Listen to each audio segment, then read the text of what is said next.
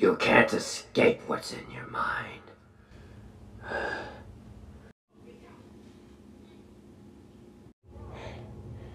What do you want with me?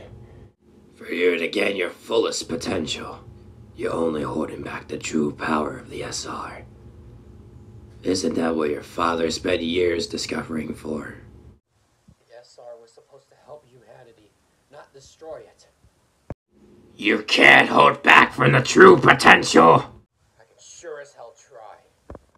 And with this whole multiverse plan all driving out there, think about the possibilities.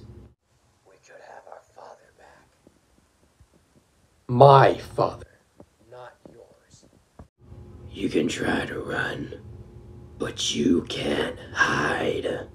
We're finished here. You can't escape from the darker half!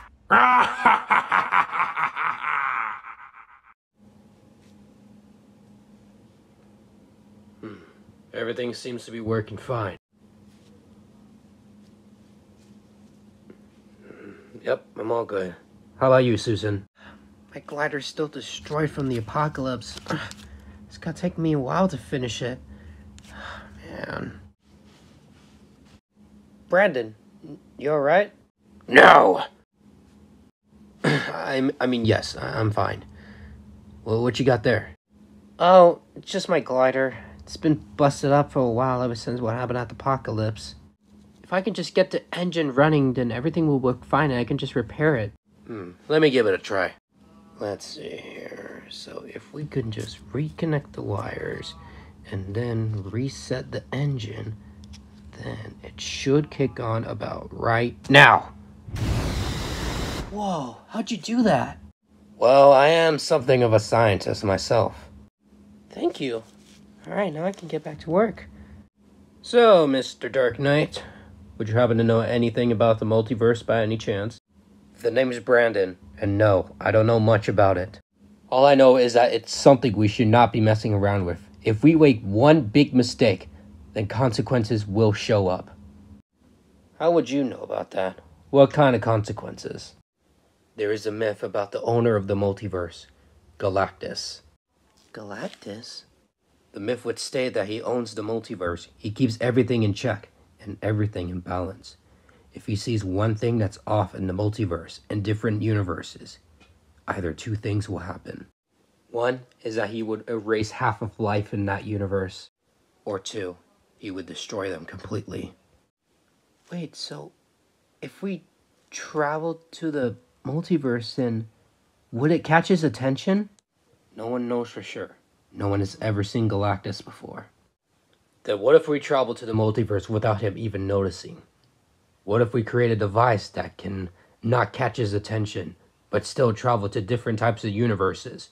We're only planning on traveling once, and that's it. That could be a possibility, but the chances are very low. But what if the chances weren't low? The chances are low! Sorry, I need some fresh air. What was that? I'd never seen that before. I'd be careful if I were you. Now you get it.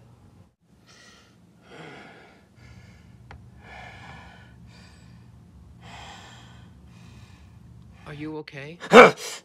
Sorry, didn't mean to scare you. Oh, it's just you. You seem on edge. Are you okay?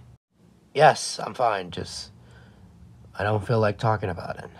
Well, since we're kind of like partners, I think you should talk about it. Maybe I can help you. We don't talk about it! Might as well. Before you two found me, I took this serum. My father made it a long time ago before he died. It was called Strength Revolution, though we called it the SR. What does it do?